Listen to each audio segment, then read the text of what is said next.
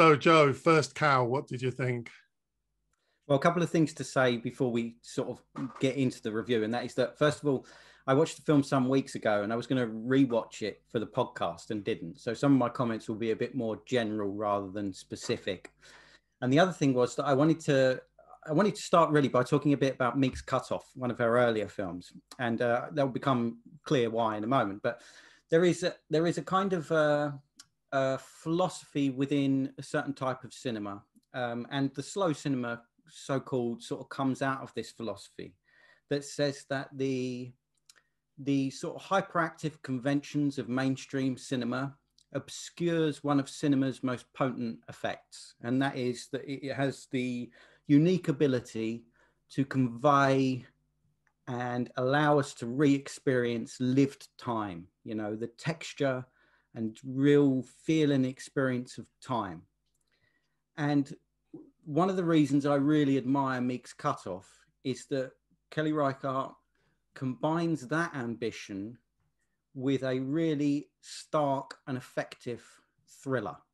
And so unlike a filmmaker like, for example, Simon Lang, who is interested almost exclusively in conveying the texture of time and less so the conventions of storytelling, Kelly Reichardt combines the two in what I think is a really effective way. And although I can be fascinated by what you might call the more pure slow cinema, I really admire her skill as a storyteller. And the reason I start with that is because I am temperamentally drawn towards that kind of stark asceticism. And I think that really shows up what is most bold and interesting about First Cow. And that is how gentle and slight it is. And I think that's quite a bold thing to do on the face of it, because it risks seeming inconsequential, almost something you could sort of too slight to really pay much attention to. And I think actually that's a mark of the film's maturity. It has a real gentleness to it, but it's not overly concerned with its legacy, and it's not overly concerned with the fact that you could say the film risks undermining Kelly Reichardt's the sort of gravity of her reputation as a formalist, because she could have just banked that really and kept making films in that mold. And I loved them because I'm really drawn to that kind of cinema. But instead, she makes this very small, almost quaint film that is quite curious, really, within her career. But judged on its own terms, I think it's a very successful and diverting, slight and interesting film. But I think it's even more interesting when considered in the context of her broader career and contemporary American cinema more generally.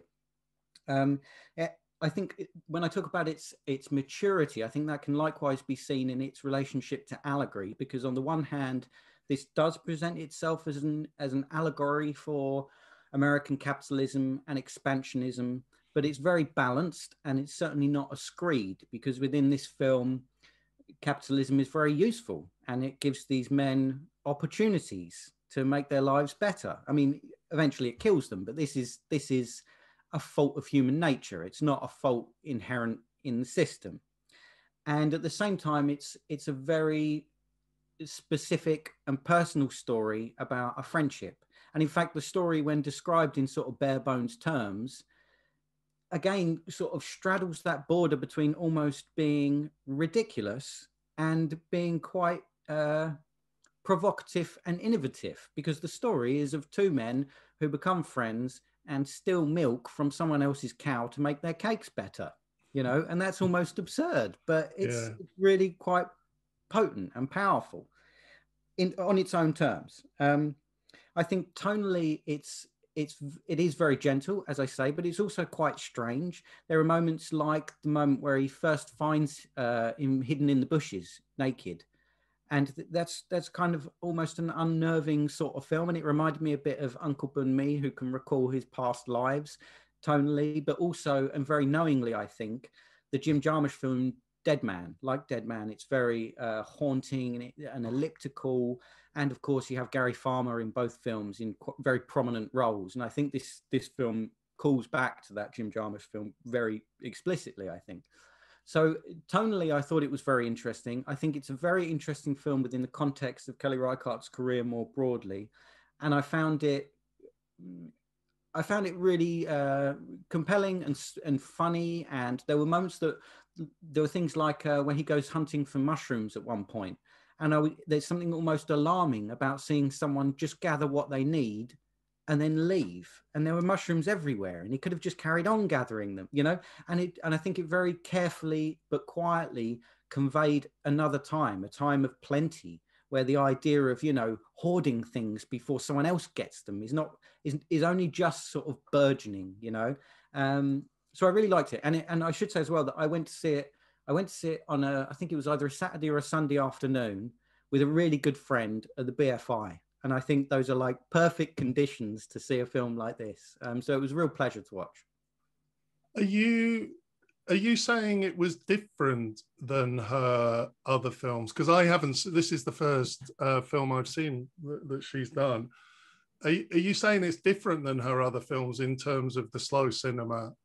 Yes, very different. As I say, Mixed Cutoff has a kind of stark asceticism, which is almost quite grave and detached and almost forbidding. Whereas this is far more gentle and quiet and low key.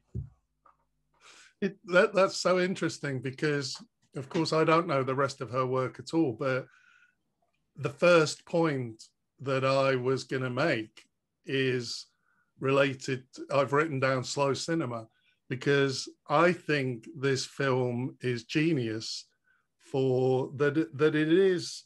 I think we did discuss slow cinema once before, didn't we, on the podcast? I think it was in the context of For the Time Being.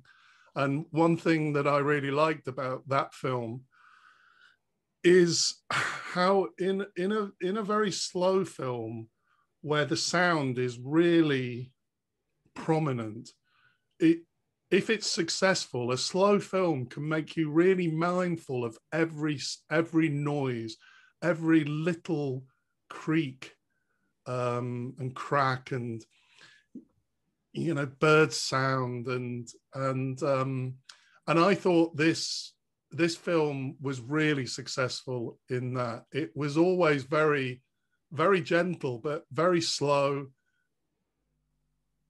very kind of, and it put me in a very mindful state where I became, right from early on when he's picking the mushrooms, which is one of the early scenes, you know, you kind of feel the texture of the mushroom and hear the sound. You know the texture of the mushroom by the sound of it breaking as he breaks it off. And, you know, and all the way through the film, I was kind of hyper aware of the sound of the sounds of nature, but then, you know, the human made sounds as well. I mean, the King Lou's voice, I thought, was incredible. It's like you'd want that guy to read your stories at night when, you know, going to bed. There was something really beautiful about the tone of voice and something really reassuring about it. So, you know, I thought this film kind of ticks the slow cinema box in the sense that it does create that hypersensitivity to very small things. You know, it's very gentle, it's very slow, and you notice the small things. At the same time, it's great storytelling. And it's a really, because often slow cinema is, you know, can be quite tedious to watch.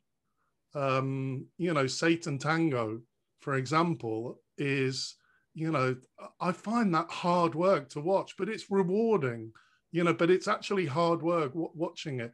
This was just a joy to watch from start to end. I kind of loved the story. And I thought, you know, at times the tension of kind of, are they going to get caught? You know, are they going to get, you know, found out?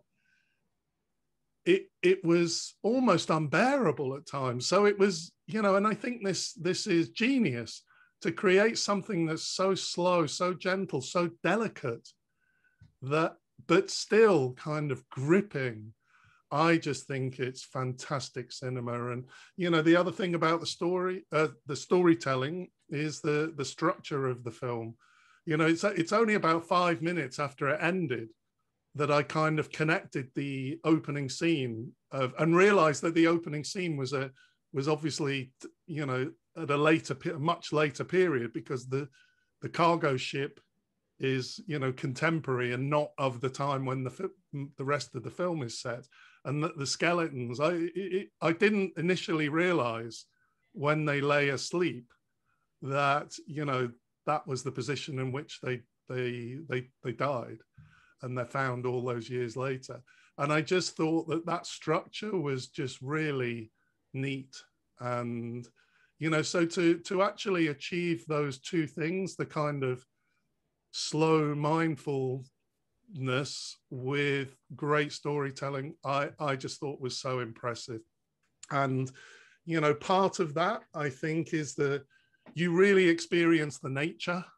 You know, it's you know the textures and the kind of temperature and the moisture, and, you know, I think it's fantastic for that.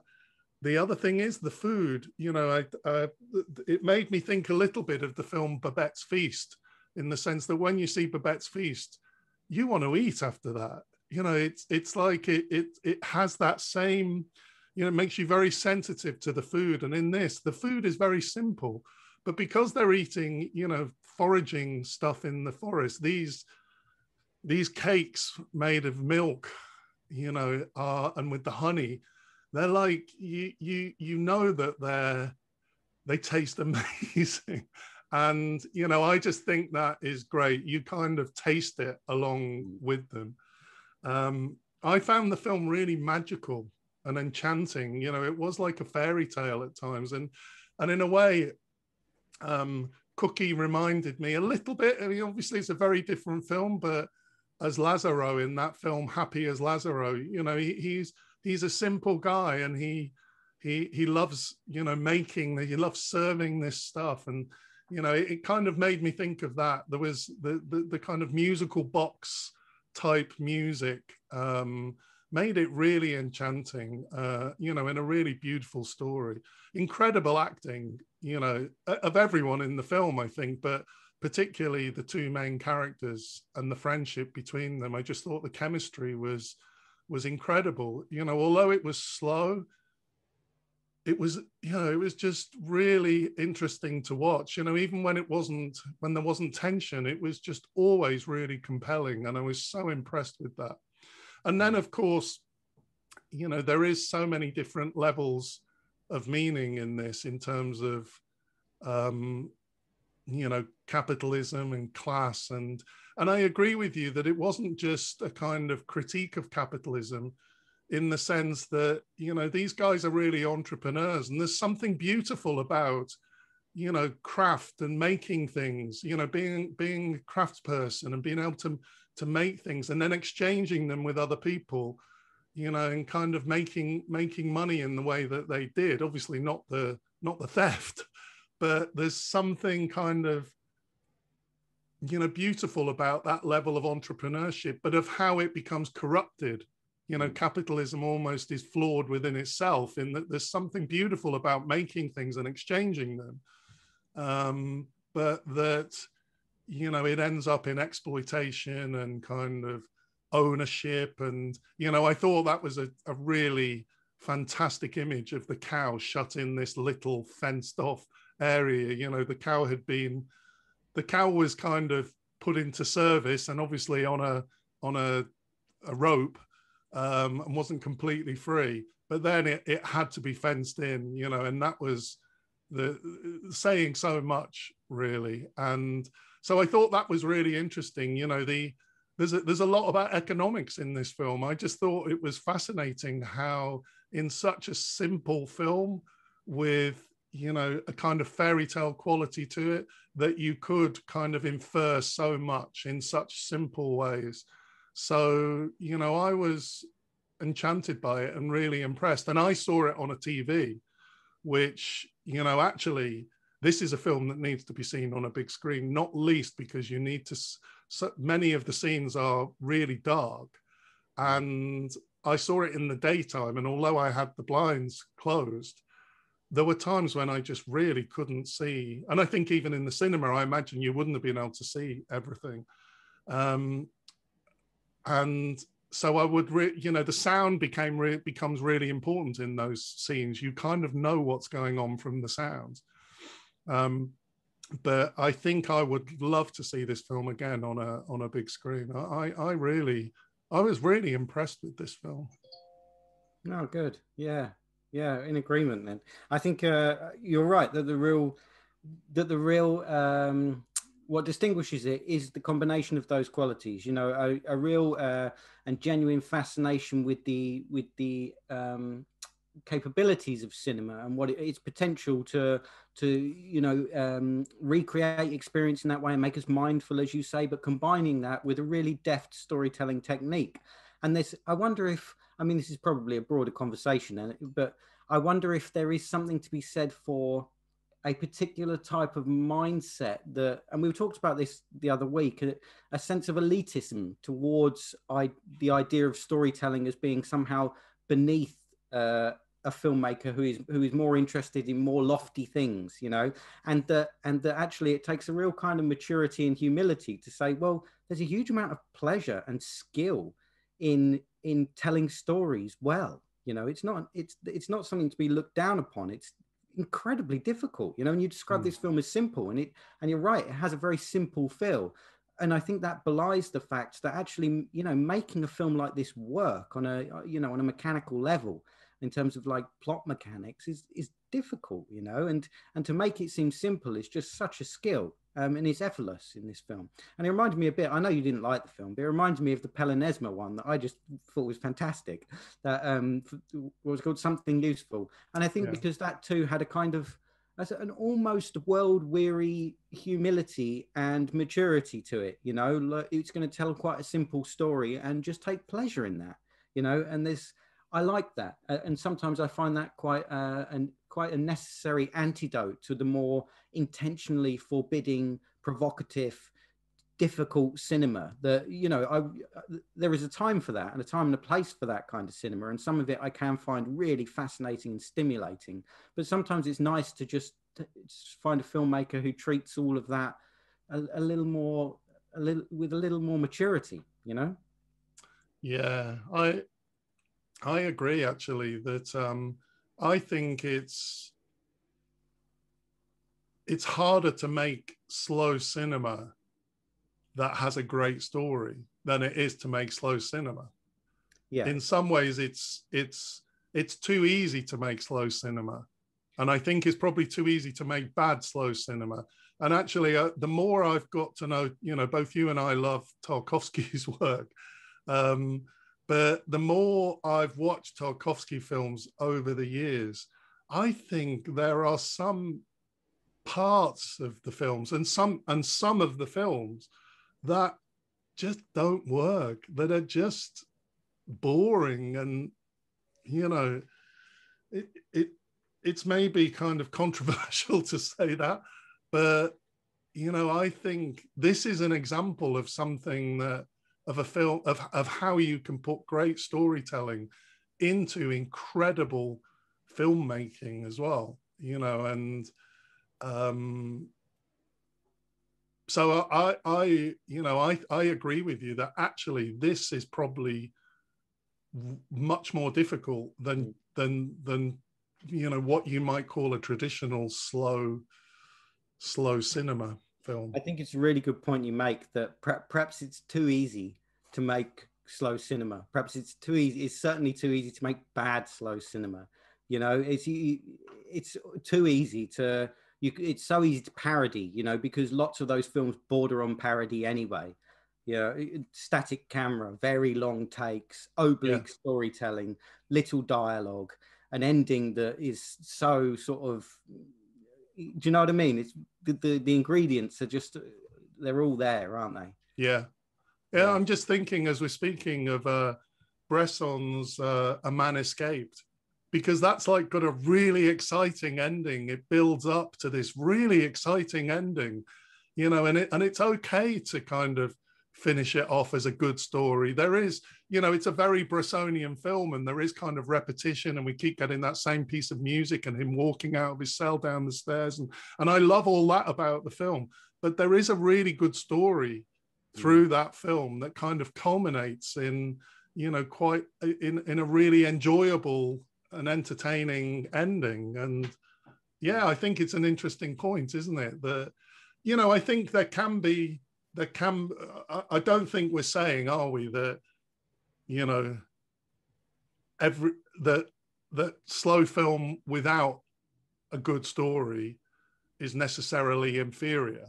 You know, I think there are some incredible films that you might, you know, I think I could never remember the name of it, but the Chantal Akerman film. Jeannie Dillman. Yeah, I think that's got although it's got quite a shocking end to it, hasn't it? But that's got very little story in it. But I just think that is incredible, that film. Yeah. I guess you would call that slow cinema, but it's just, you know, incredible. So it's not that, I don't think we're saying that every slow cinema film. No, I think what it comes down to for me is, no, you're right, there is certain slow cinema. I mean, you mentioned Satin Tango, which, you know, personally, I find that, I don't know what it is about that film, I just find it completely beguiling. I love it. But I think what's risky, or what's potentially sort of dangerous, is that there is perhaps a belief that the identifiable tropes of slow cinema are in and of themselves weighty, meaningful, and, you know, thought-provoking. That, you know, those sort of tropes that we just listed, static camera work, long takes, you know, very little dialogue, that these things in and of themselves carry weight and heft and a kind of depth, and they don't. You know, you need to use those techniques for a reason. They need to be invested with a kind of a philosophy and a meaning that you bring to the film. They're tools, these techniques, and you know, they're there to express something more fundamentally urgent. And I think too often there is no fundamental urgency. There's just a kind of proclivity towards the ready-made heft that we attach to what are now becoming almost cliched cinematic tropes, you know? Yeah. It's interesting discussion. But yeah, so we both highly recommend this film. First Cow's great. Fantastic. Yeah, what are we watching next? Next week is a film called Kala Azar by Janice Raffa. Excellent. Looking forward to it.